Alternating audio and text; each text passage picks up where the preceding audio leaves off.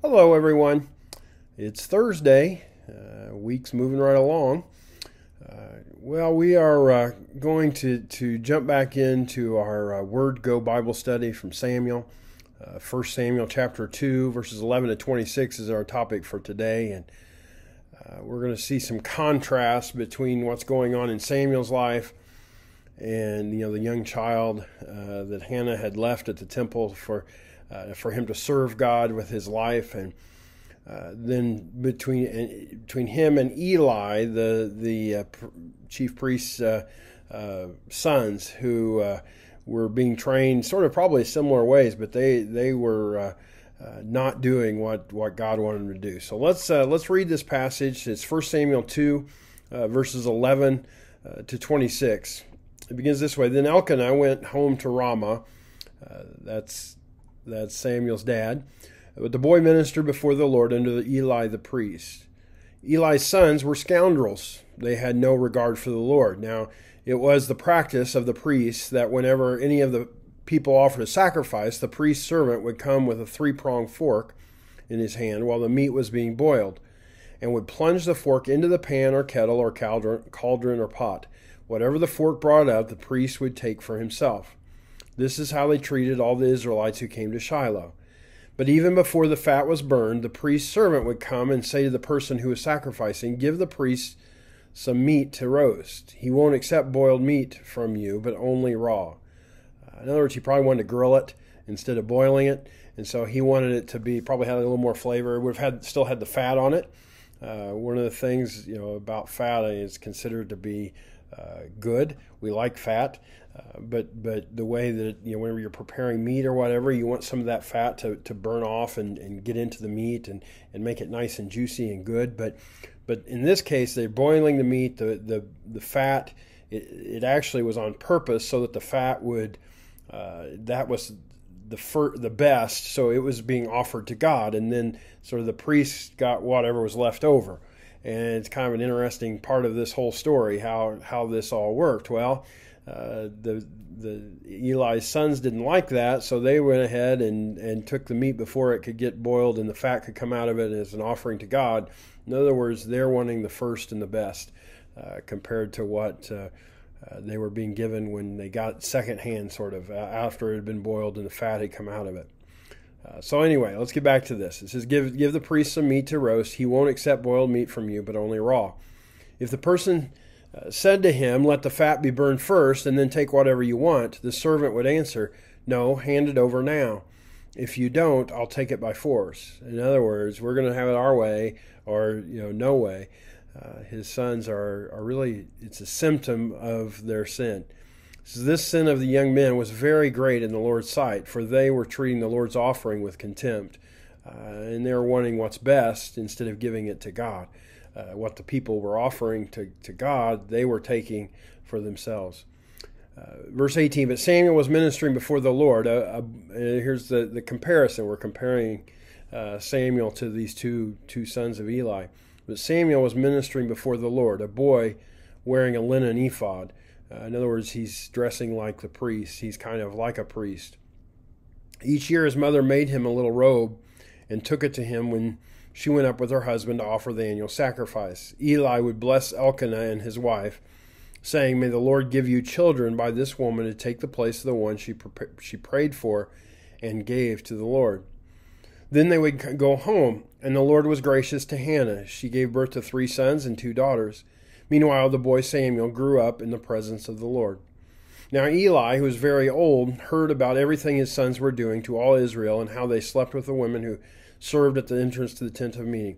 I mentioned this whole deal with the meat is kind of a symptom of a deeper sinfulness to them. Well, they're sleeping with the women who served at the entrance of the tent of meeting, something they obviously should not be doing.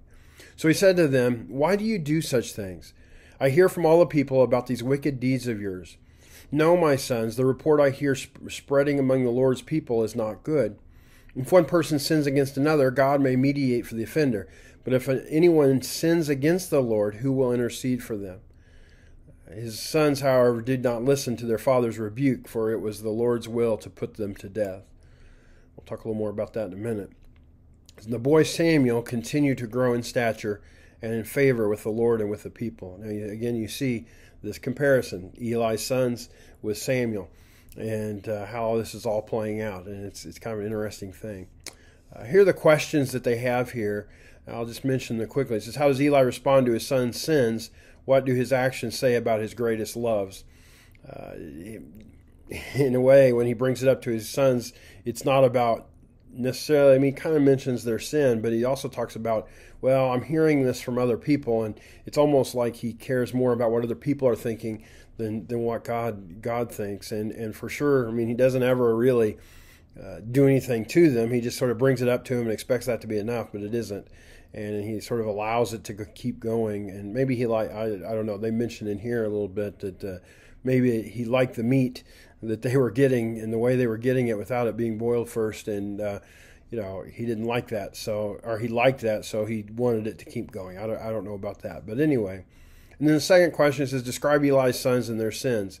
What truths about the consequences of sin do you see? And they mention here Leviticus 7:28-36 gives God's laws for priests offering sacrifice. They're sinning against God, and there's a number of sins that are going on there that they're doing, and it's not good. These are the priests. These are supposed to be the leaders, and they're not being not being the leaders. They're sinning.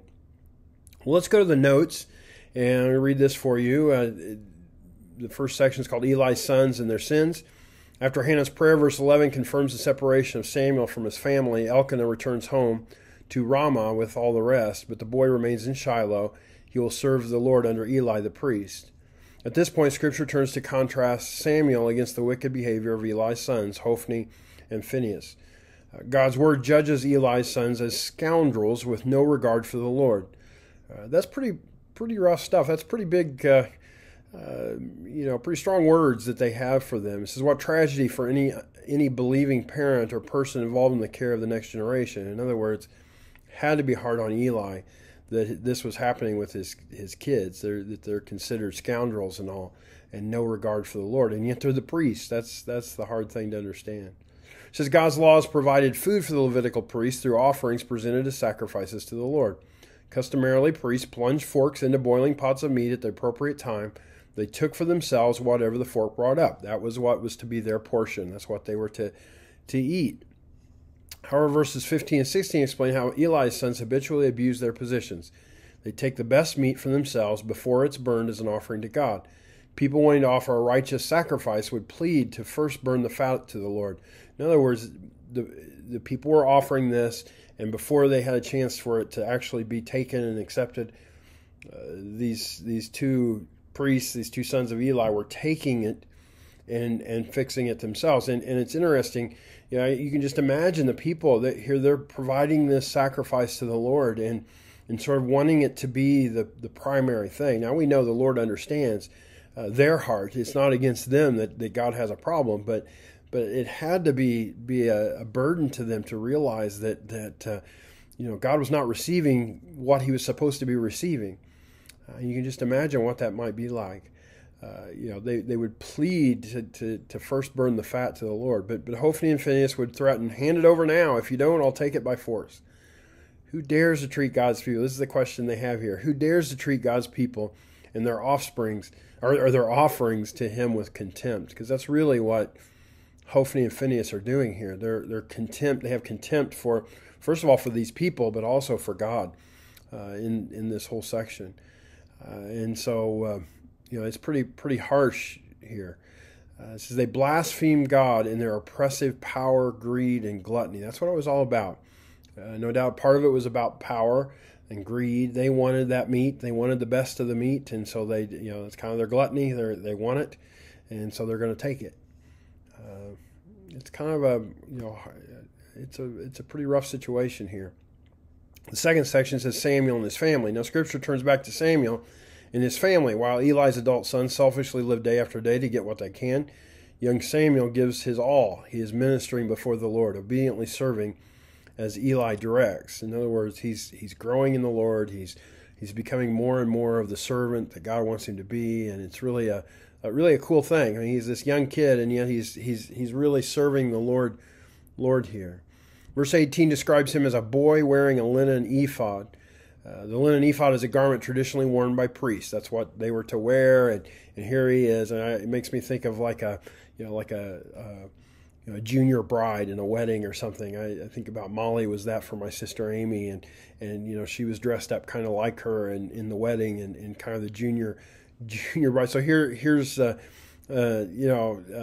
young Samuel. He's a junior priest, and he's doing the things that priests do, but yet as a kid, and he's learning how to do these things, and it's just a neat thing. It says, notice how Hannah and Elkanah faithfully persevere in devotion to God and Samuel's devotion to service. In other words, they keep coming back. No doubt they wanted to see their son, but part of it, I'm sure, was being faithful to God and just continuing that. And for sure, Samuel is devoted to his service to God. It says, Hannah makes Samuel a little robe, a little ephod each year to give Samuel when the family comes to Shiloh to worship God. She probably had to make him a new one each year because he kept getting bigger and older and stuff, so he needed a bigger one. But so certainly Hannah prayed for her son's protection and growth. So during these annual trips, Eli would bless Elkanah and Hannah with this beautiful prayer: "May the Lord give you children by this woman to take the place of the one she shared for and gave to the Lord." She prayed for and gave to the Lord, and the Lord did bless them, not only with Samuel in the Lord's service, but also with 3 more sons and 2 more daughters. Year after year, as Samuel's family grew in Ramah, he grew up in the presence of the Lord. He kept learning more and more and more. Even though he is surrounded by corruption, God is with Samuel and has a purpose for him. And in this last section, it says choices and consequences. A third wave of comparison arises in verses 22 to 25. Stories of his son's wickedness circulating in the community reach Eli's ear. He hears about their greed for sacrificed meat and sexual sins with female servants. So Eli confronts his sons about their ongoing sins. His question intends to strike at their hearts. If one person sins against another, God may mediate for the offender. But if anyone sins against the Lord, who will intercede for them? In other words, God might help you out if you're just, it's against somebody else or whatever.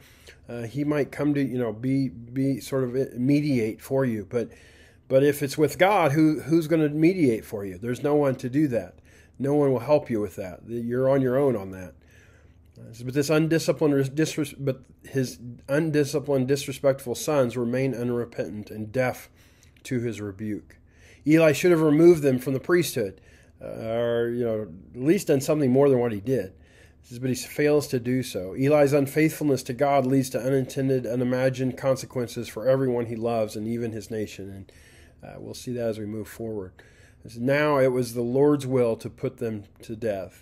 I think we need to understand, these guys were not good. They're full of these sinful actions, and no doubt their hearts were rotten to the core, pretty much. They were not being faithful. They had no desire to do what God wanted them to do, even taking other people's sacrifices for themselves.